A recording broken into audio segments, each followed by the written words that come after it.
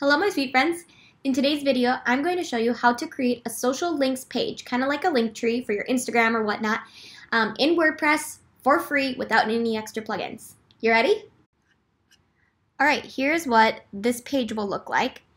So ahead of time, decide on what kind of URL you want, and I'll show you how to do that.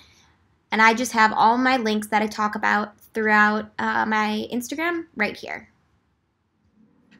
So what you do is you come over here to the pages, click on that, and you would add a new page. And I'm going to just show you what my page looks like for my Instagram links. You can title it whatever you want. Mine is /Instagram links. So whatever you title that there, that's probably what will be your title. And then what you do is, this is the classic Instagram. Now they have the new Gutenberg version, which makes it a little bit easier. So I'll show you both briefly, just in case you have the classic. So if you have the classic, what you do is you just simply type in what you want the title of your link to be. So freebies or whatever it is. And then you would center it. That did not center, sorry. And then you just simply insert a link, and you can put in whatever link you want. If your WordPress site is up to date, you will have the new Gutenberg builder.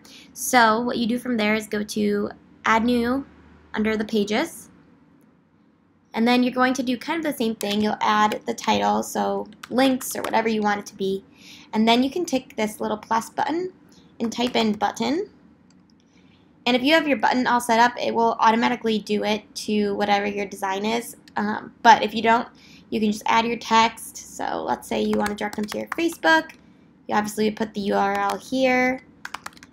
And then you can center it, which is what I was just doing, because that will look better than when you have it smaller, which is obviously how it would be pulled up.